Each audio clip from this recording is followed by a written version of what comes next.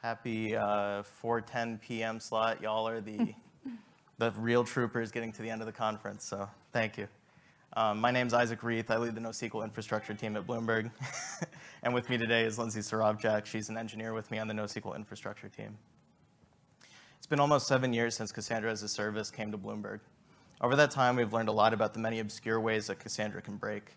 In this talk, we'll present a few of the problems we've seen over the years, some of the warning signs that Cassandra has for identifying these issues, and what you can do to both fix the issue in the immediate term, as well as prevent it from happening in the future.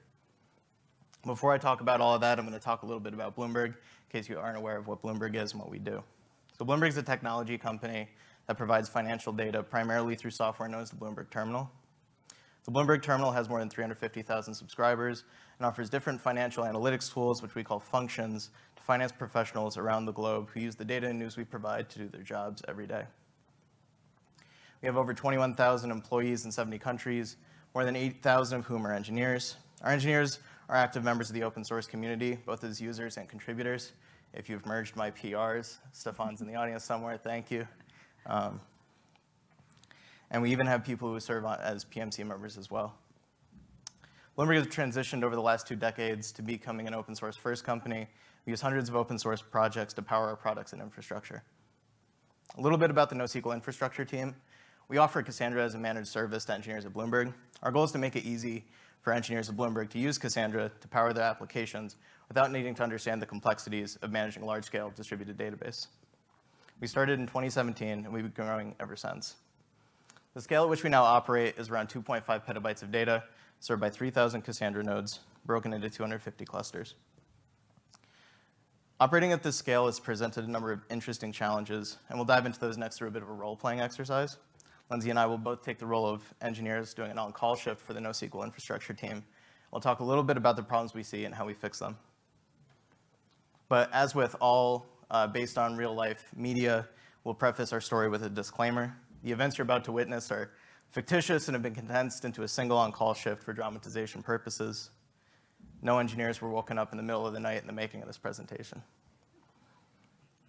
So I start my on-call shift, and I get my first issue. I log in to figure out what the issue is and assess the impact. I see that disk usage is getting pretty high in a number of our Cassandra nodes. It's not yet impacting our users, but we need to figure out what's going on before the disks fill up. Looking further at some of the Cassandra metrics for the cluster running on these machines, I see that there's a table with a large number of data files in this cluster. When I look at the droppable tombstone ratio, which defines the ratio of data which can be cleaned up by Cassandra to live data, it's very high. So I need to ask myself 2 questions. 1, what is deleting the data and thus generating the tombstones? And 2, why isn't compaction deleting the tombstones off of disk? So I take a look at the table schema, and I can see that TTL is very clearly what's generating the tombstones. And the table here is compacting data using time window compaction strategy. On the surface, nothing seems to be too strange here. I then ask myself, why isn't time window compaction strategy cleaning things up? Luckily, Cassandra offers a tool called SSTable expired blockers to be able to figure that out. So using that tool, I discover the culprit, and I use the SSTable metadata tool to actually inspect the data. One thing that I see on this SSTable is that it's mostly expired data. However, the max expiry time, the min expiry time of the data in this SSTable is different. And this is what's preventing the data file from being dropped and in turn letting other tombstones build up. So what's actually causing the expiry times to be different? I look at some application code and I see the culprit. There are some code paths which have a using TTL clause, adding to the insert statements. In this case, it's using a TTL of 2 minutes. However, if you remember on the last slide, our default TTL was set to 6 months. So that means that some of our data is expiring in 2 minutes, the other data is expiring at 6 months. And so to explain why this is a problem, I'll go into a small example of how time window compaction strategy works, and we'll be able to illustrate the issue. Well, before we dive into an example, I'll give an overview of time window compaction strategy for those who aren't aware of it.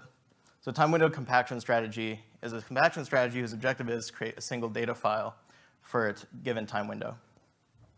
Data in a given time window will generally be queried together in a time series use case, so having a single data file where all the data for that time window is in the one data file as well as expires at the same time is a really nice optimization we can have. However, once a single SSTable is created for a given time window, TWCS won't actually merge it with any other SSTables in that time window.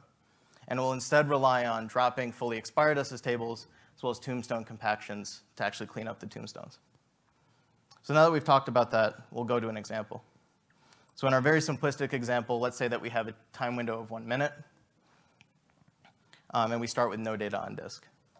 So we first start writing some data, and we generate our first SS table, which we call SS table 1.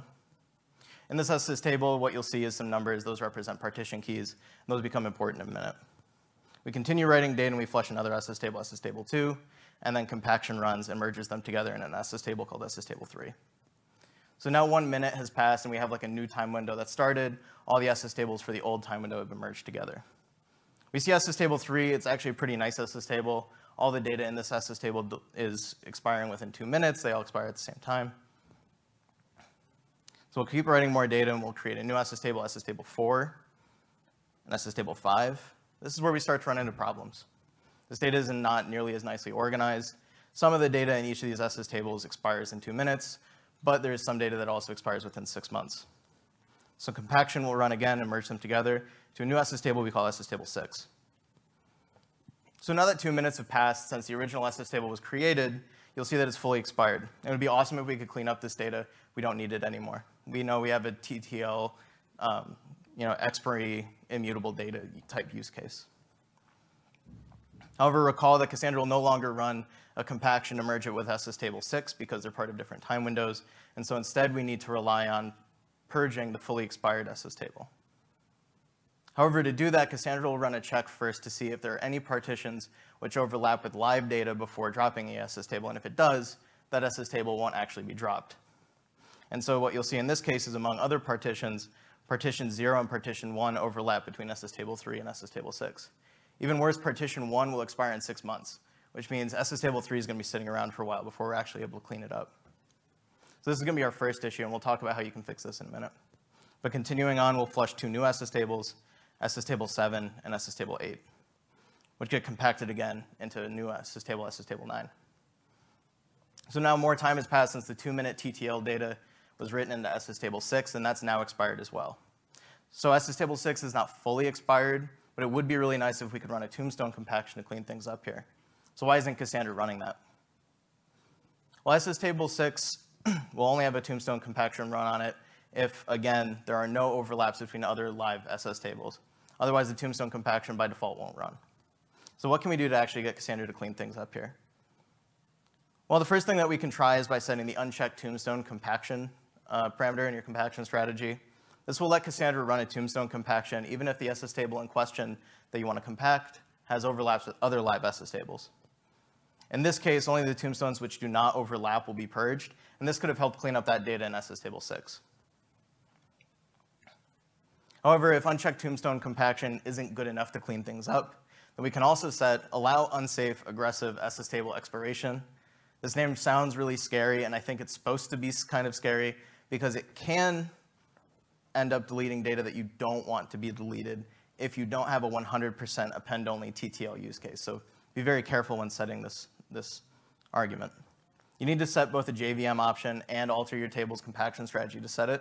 And this would have allowed us to drop the SS table 3 from our example. So this would help clean things up in the immediate term, but what could we do maybe longer term to fix the problem? Thinking longer term, if you can change your data model to work better with time window compaction strategy by bucketing different expiry times into their own tables, this can help prevent the issue in the first place. But this is only really possible if you know up front all the different TTLs that you need. We understand that sometimes isn't always feasible to do. Sometimes you really do need fully dynamic row-level TTL to solve whatever problem you need to solve.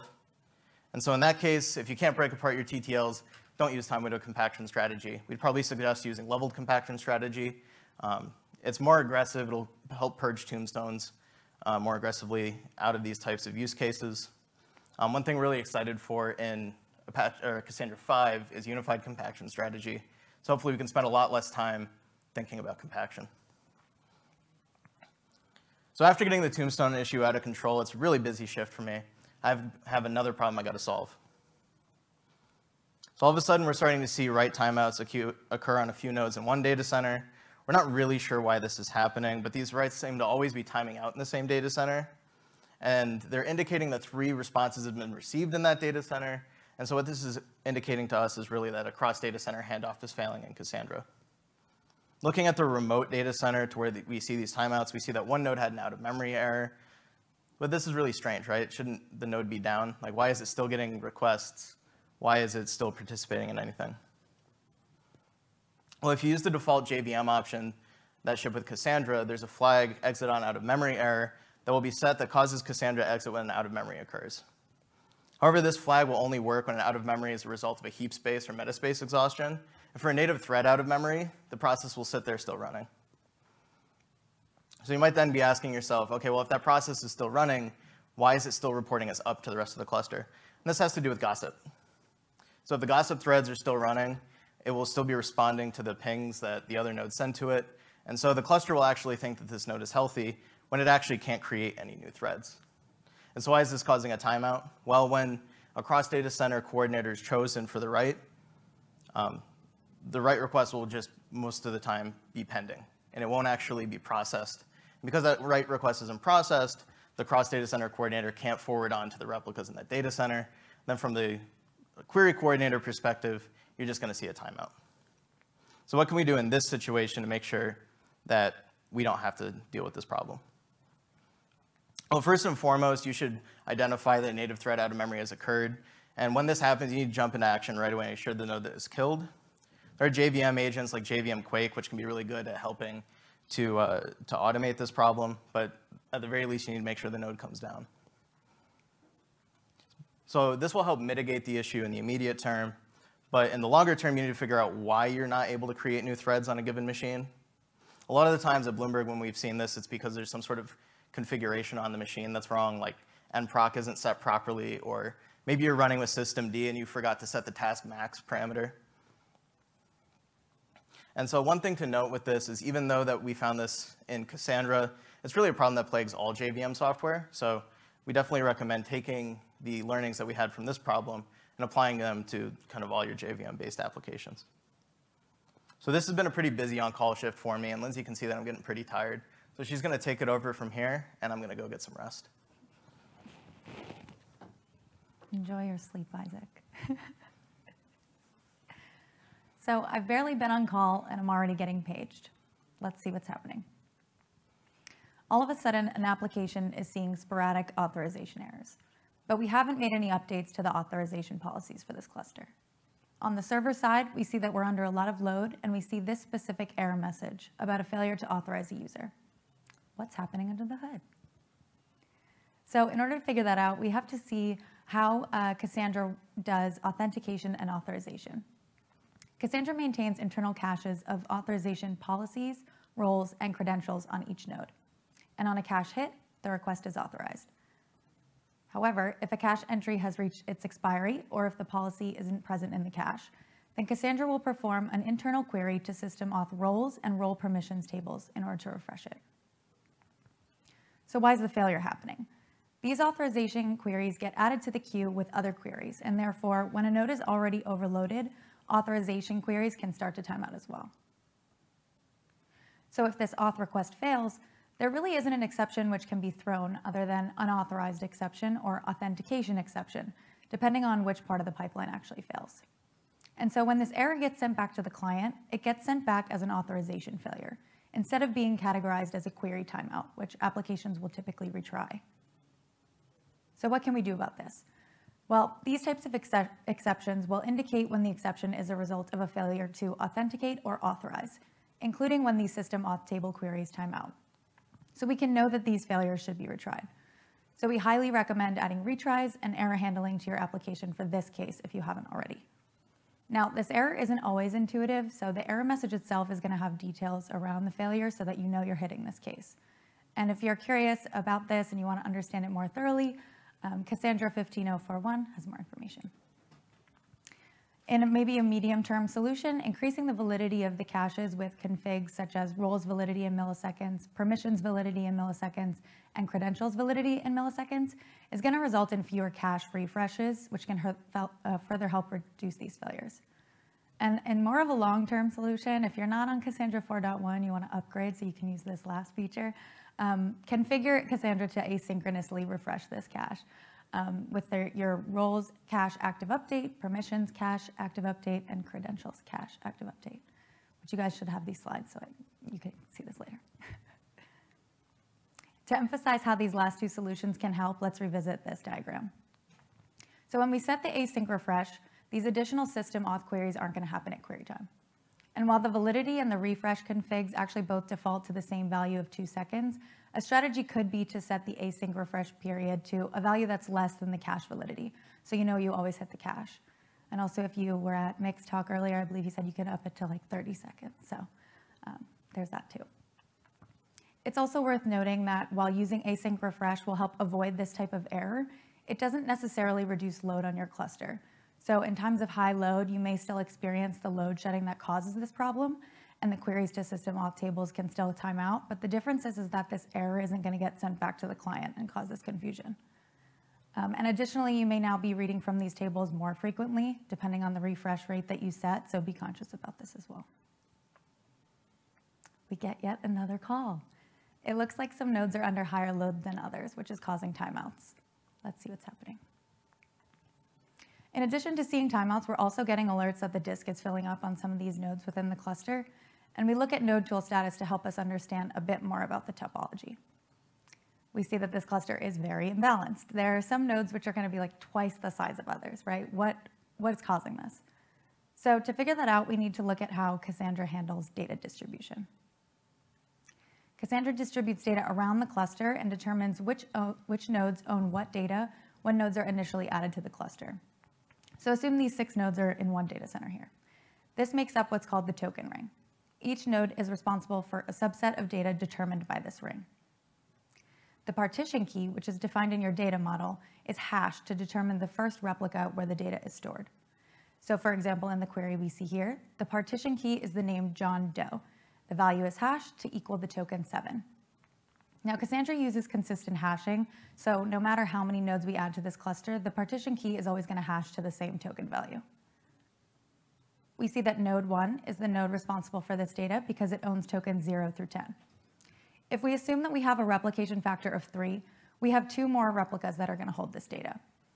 Now, the replicas are determined by moving clockwise around the ring and selecting the first node that's in a different rack than previously chosen replicas until the replication factor is met. So we see in this example, we now have node 2, which is on rack 2, and node 4, which is on rack 3, have been selected as replicas. Now imagine there's a rack with only one machine. This one node is going to be supporting data that other racks would split between several nodes. So this is going to become a problem. The issue is even clearer when we see the physical view here. Rack 1 has only one node in it and no more inventory to add into the cluster. So we'll need to get rack 1 out of the cluster entirely and add in a few more nodes from a new rack, such as rack 0 here, which has more inventory. Now in this cluster example, we have 4 racks of nodes to choose from, but a replication factor of 3. So how can the relationship between replication factor and rack count help us to prevent this in the future? So having a replication factor that's less than the rack count is going to make it more difficult to tell which nodes are replicas for what data, as Cassandra can choose many combinations of racks depending on the token value of the partition key and the token ownership of the nodes in the cluster, as we saw before. So one partition might be replicated across nodes in racks 1, 2, and 3, but another partition may be on nodes of racks 1, 3, and 4. So this is going to result in some imbalance, and some racks may end up being responsible for more data than others, depending on the partition strategy. Because remember, the partition hash determines where we start in the ring. On the flip side, having a replication factor greater than the rack count will result in placing replicas within the same rack, which Cassandra tries to avoid. This makes your cluster more susceptible to outages, as nodes within the same rack could all come down at the same time due to network or cooling issues, and that's going to result in loss of quorum, which obviously we don't want.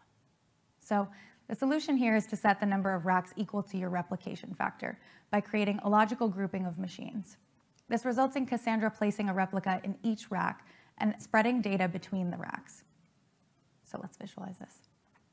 We see here now with a replication factor of 3 and a rack count of 3, we know that there's a replica in each rack, and the machines within the rack split the ownership of all the data. And since all machines are now part of one of 3 racks, the same set of machines now results in more usable inventory available for the cluster. Now, even though we're no longer bound by the physical location of the machine when adding machines into the cluster, it's still important to remember the physical locations when creating these logical groups, right? When taking this approach, you should ensure that the machines on the same physical rack are part of the same replication group so that no two replicas are placed on the same physical rack. And if you're in AWS using the EC2 snitch or the EC2 multi-region snitch, it's important to align the number of availability zones that you deploy in with the replication factor, since these snitches are going to use the availability zone as rack information. So now when all the nodes in the cluster begin to fill up, we can spread the data out more easily by adding more nodes in each rack. It's important to note that this strategy really only works when you enable the config allocate tokens for key space or allocate tokens for replication factor, depending on which Cassandra version you're running. These configs trigger the distribution of tokens more evenly around the cluster, taking into account your replication factor here. So while the strategy as a whole is going to help you with controlling data distribution around your cluster, it's not going to solve large partitions. It's not going to solve the imbalance of data relating to a bad partition strategy, so still be conscious about that. This is not an out. We made it to the end of our own cost lift. So what did we learn? In addition to the solutions of the individual problems that we saw, there are some themes across all of these problems that we need to take note of going forward. First, observability is immensely helpful in identifying issues in Cassandra. There are a lot of metrics available, as well as very thorough logging. So make sure to use these in understanding what's going wrong here. In addition to metrics and logs, Cassandra offers great tools such as Node Tool, SS Table metadata, and SS Table expired blockers that help diagnose these cluster issues. Second, configuration is very important. It's really tempting to use the default configs, but there are a lot of opportunities to enhance performance and prevent the types of issues that we talked about, if you're willing to dig a bit deeper. In addition to the official documentation, the ASF JIRA is also very helpful in understanding what these configurations do and documents some of the more esoteric configurations that Cassandra offers. And finally, I cannot stress this enough, be proactive when monitoring your systems. Learn the early warning signs, such as an increasing droppable tombstone ratio, and act when you see them to prevent the fall of your application. Okay, so we're gonna take questions, but while we do that, we're hiring. So if anything that we said today sounds interesting, I promise that's not a typical on-call shift. Come talk to us. Feel free to scan the QR code. So that's it.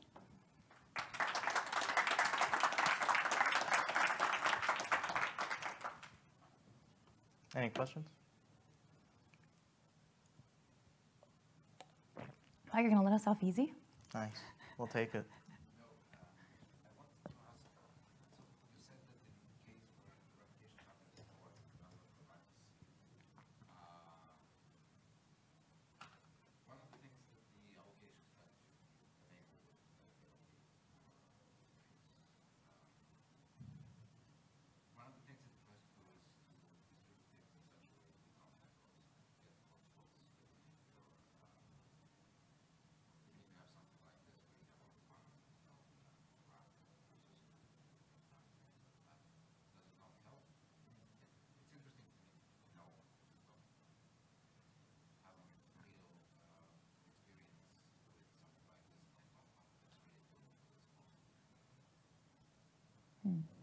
I'm going to talk about that? Yeah.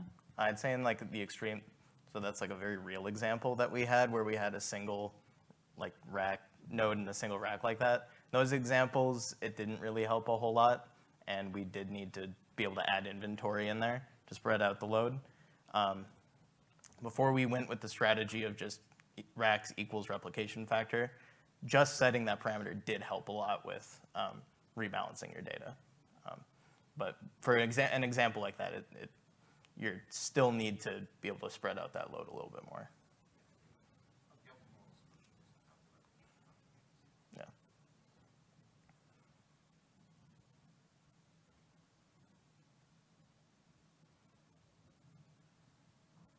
All right, well, if there's no other questions, I mean, we'll be right over here, so you can come ask us questions, or you know where to find us. Thank you all for making it this far into the conference. Really appreciate you all coming to the talk, and hope you enjoy the rest of your day.